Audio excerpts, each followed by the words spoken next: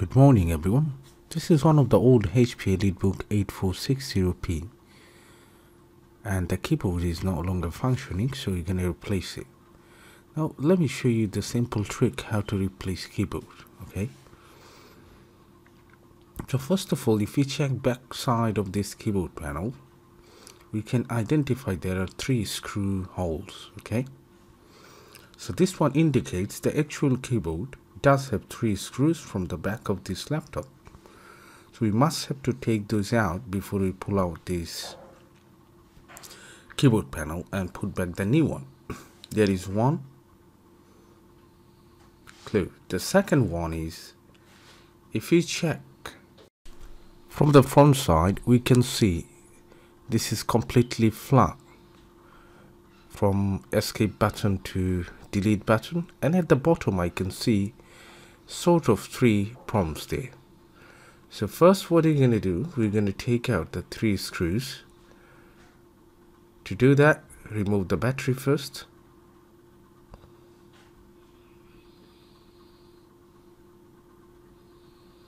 Yeah. And then we need to slide this down.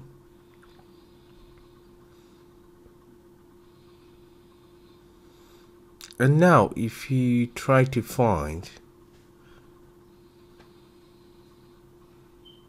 the screw mark there, HP is good with it. They always leave the keyboard panel's logos there right next to the screws, so you can identify what is the screw and which reason they put the screws for.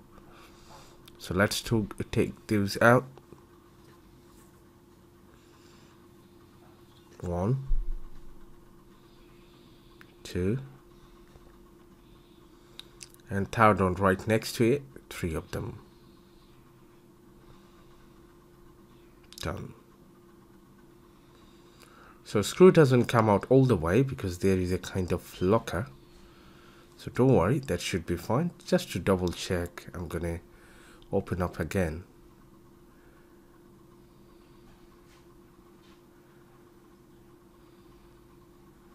And now from the top side, what I'm gonna do, I'm gonna take a flat opening tool